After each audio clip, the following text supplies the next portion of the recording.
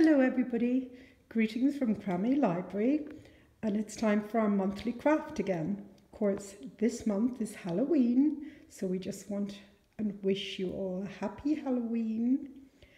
This craft is really special. We have a beautiful, and I mean beautiful, wooden, handcrafted, bespoke pumpkin for each of you, donated by Nancy and Mike Whitehouse. So you can hang it up somewhere after you've finished it. So we're giving you the paintbrush, the lovely paint. Now this beautiful orange paint is in a glass jar. So please, parents, pay attention.